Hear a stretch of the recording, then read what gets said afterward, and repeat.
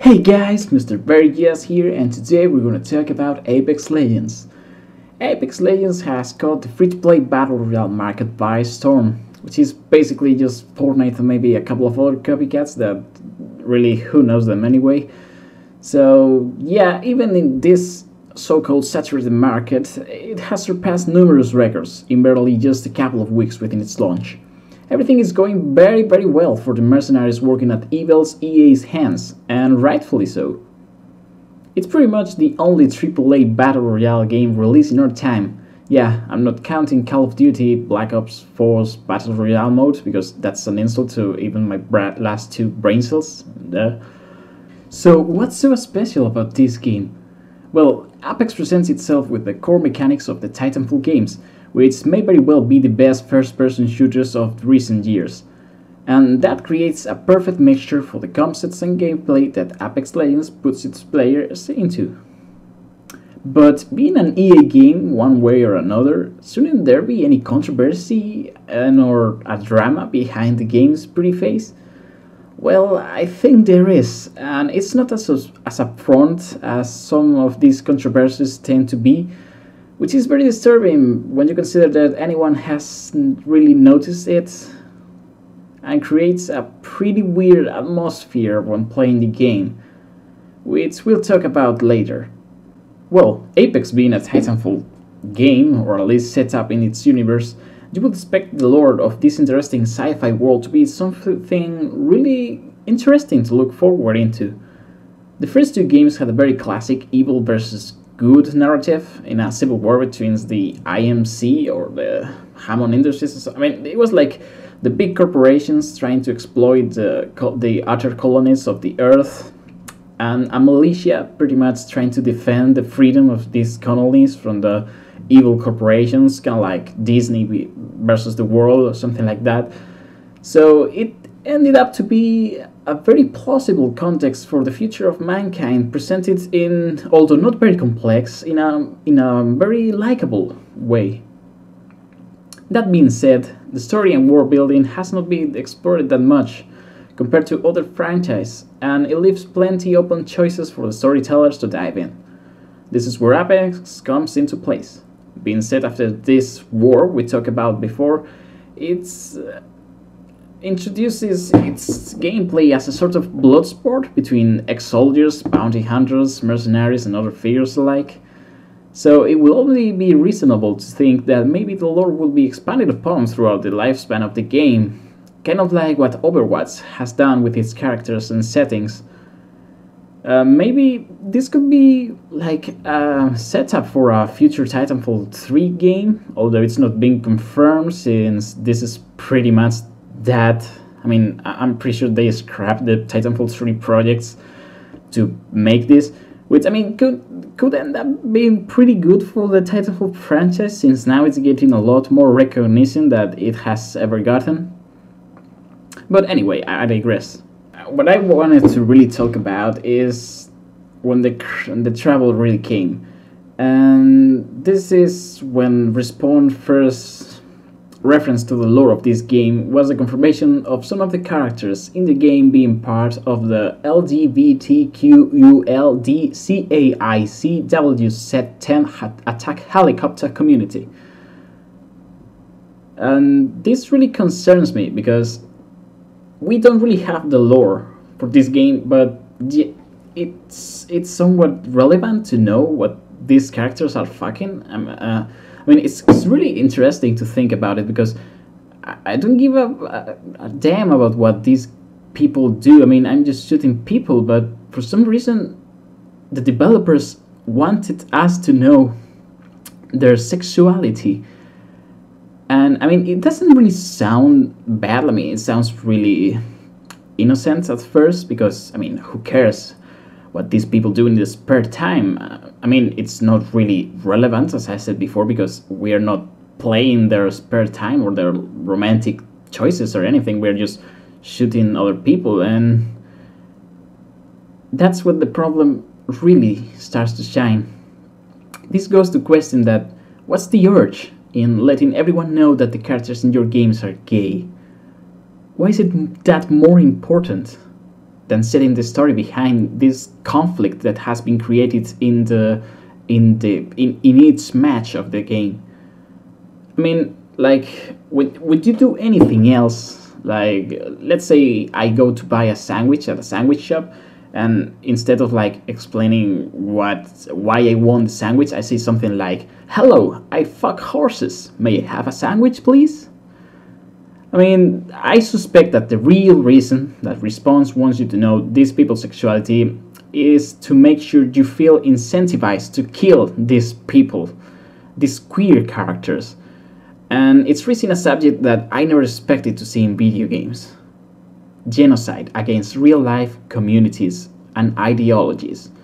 It sounds really far-fetched, but maybe coincidental or not, but the also lack of Caucasian people only goes to show that this game's premise is centered around non-white and non-heterosexual figures killing each other for the sake of entertainment. We don't know who they are entertaining or why are they doing that. We don't know if they are, like, I don't know, slaves or maybe prisoners that are being forced to do this, like classic gladiators or something like that. We don't know anything of that, but yet we know that they are, some are gay, some are not, some are black, some are brown. I think there's only like one or two. There's two white characters, one being a girl, which is batshit crazy because she hears voices in her head, which again sounds really magical and things, but we don't have lore for it, so we can only assume that she's crazy. Like, and it's the only white female, so the representation of white females in this game is that they are all crazy and hear voices in their head to do things and are pretty much psychopaths. And then we have a guy which has, it's pretty chunky, like very thick, and has a beard, which is a pretty common figure if you ask me, and its main attack is basically toxic things. So it's a toxic white fat male that does toxic things, toxic stuff. So yeah, I mean, the representation of white people is not really something you will be happy about. It's kind of racist if you ask me, but it's racist about every character in this game. The accents are painfully bad. I mean, there's like this Wakanda waifu chick that talks like, I don't know, like it's like the most racist stereotype you could hear from a voice actor playing a black female waifu. And there's also this kind of guy which looks like, I don't really know, like, you know, this Hawaiian type guy from the Atlantic. I don't know, New Zealand, I don't know. But it talks like, it says bruh all the time. It is kind of, I don't know, cliche. I mean, this is full of that kind of stuff. So yeah, it's presenting this concept of these weird people, these minorities, if you wanted to call them that, to be killing each other in a bloodbath. Like, I mean, it just looks like the last time we saw this kind of and these concepts being explored was in ancient Roman Empire's times. You know, in the circus stuff, where they kill slaves or they stone traitors and women or gays. I think Romans were very gay. I mean, I'm digressing. I mean, I still don't know how to feel about this. It's really concerning to me because there shouldn't be any hate-fueled conflict, but Respawn really wanted us to feel responsible for this. Like, they want us to know these people are gay and aren't white, just to like make, I don't know, it's just really creepy, and it really bothers me that anyone is talking about this. They are praising this instead of being, you know, logical about it and not liking it, because it's spreading hate. You are shooting gay people for no reason other than just them being gay. That's really not, I don't know, it's not good. Like, what the hell are we doing this? There's no point. So I'm going to show you how this character looks. Just give me a moment. Okay, so here we have the characters from Apex Legends. First, we're going to start with this thing, which I think is some sort of like Russian girl with a guy's body. I think this is confirmed to be a lesbian. I'm not entirely sure, but I mean, if you look at this, like, I mean, she doesn't even have a face. I mean, it doesn't matter if she was lesbian or not. And then we have this guy, which is supposed to be gay, and I read his backstory online, and it says that he was he had a boyfriend, and the two of them stole his parents' bike or something like that, his dad's bike, and they crashed and killed his boyfriend. So then he decided that it was better to protect people. I mean, like, he put himself in danger, and then he decides that he should have protected the people. I mean, it doesn't really have any sense, but that's that. Then we have this super racist stereotype girl, which, I mean, if you heard this girl, which I think we can do that. I mean, I think it's pretty much the black facing of voice acting. I mean, I'm not sure if the voice actress of this character is actually a woman or if she's black. But I mean, the way she pronounces things is kind of stereotype. I mean, it looks like a character out of Black Panther. You know, it's very Wakandian and that sort of thing. Here we have the gay T1000. I mean, I don't think they have given this guy any gender or anything, but I mean, he sometimes has like cute little hearts and animals in his chest, so I'm pretty sure he's someone, we'll call it a pansexual, which, by the way, pan means bread in Spanish, so he's pretty much a bread fucker. A bread sexual, if you will. So yeah, kind of disturbing stuff.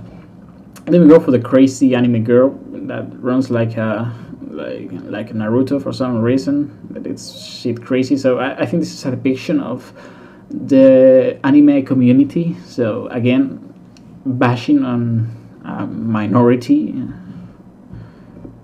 sort of. So yeah, it's kind of weird that the only white female in the entire game, it's a crazy ass anime fan ninja thing weeaboo that looks like it's got a mop on his head for some reason. Her head, sorry. I mean, I don't want to misgender any of these characters. Then we have this lady that has like pasta on his head. I mean, it looks like macaroni, very dark macaroni. And I mean, I don't know about you, but I think this is the more like tomboy kind of character in this game. So I'm guessing she's going to end up being like a lesbian or something, or a transformer thing. I don't know. It's just really weird. It's pretty flat on the angles. She doesn't have any muscles or curves, so it's kind of androgynous. I mean, she sounds like a girl, so I guess it's a girl. And then we have Mr. Toxic Man, which, by the way, the skins in this game are really, really ugly. Like, it's just like, what the hell is this? It's kind of weird, but as you can see, this guy is pretty thick, so that's cool. But it's the only white guy, so the representation I'm getting from this game is that all white guys are fat, have weird hair and beard, and are toxic. So yeah, representation gets a thumb down from this character, because I don't seem to find any. I mean, there are no guys. Well, there is this guy, which is kind of normal, and looks kind of a weird looking dude with that hair and those goggles and stuff, but I mean, this looks Titanfall enough. Reminds me of the pilot's armor, some sort of way, but as you can tell, there are no men, apart, aside from these two. But these are, I mean, there is no regular person here. They look pretty weird, and I mean, it's not really inclusive. I don't think it's kind of a weird mixture. So it's not really representative. So it's like the developers picked out their stereotypes and like, oh yes, I hate. I mean, all dudes are fat, so let's make all dudes fat. Which, by the way, there are only two fat dudes, and this thing. So the rest are women and robots, which I don't think you can consider it to be males. I mean, his balls are pretty much non-existent. Oh yes. Okay, sorry about that.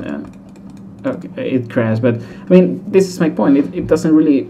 It's not really representative. So what's the point of having LGBTQ AA batteries characters in this game if you're just not including everyone? I mean, if you're going to go to be inclusive, then include as much people as you can, not only do like 8 characters, which 4 of them are pretty much the same. One is a robot, which is the more interesting one, and I don't know, it's just they're all stereotypes. That's the thing. They're all the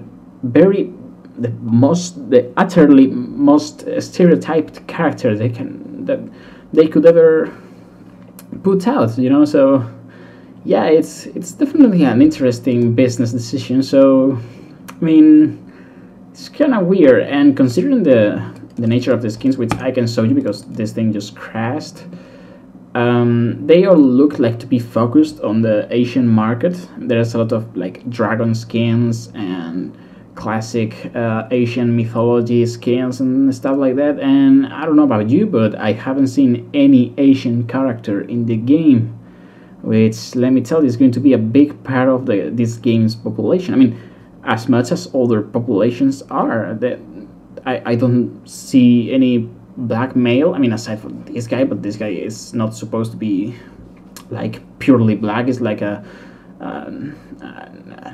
New Zealand type of guy, or I don't know. It's weird. It's like not the only pure black person in this game is that waifu medic. That sounds super racist. Like I don't know. This is a total mess, and it definitely needs to be called out. So yeah, I give you guys to form your own opinion on this. So I don't know in which note to end this video. It's really weird, man. You definitely feel strange after talking about this, because it's not something that, I don't know, it's just weird. So let me know your opinion in the comment section if you are brave enough to say anything, because I don't know, the situation with these big game corporations being this open about racism and homophobia, it's really disgusting, and I don't know, man, it's really dystopian. It's all I can say about this. So yeah, thank you guys for watching. Thank you guys for being I don't know, supportive of this. I don't know, it feels bad. It really does feel bad. So yeah, guys, thanks for watching, and see you in the next video.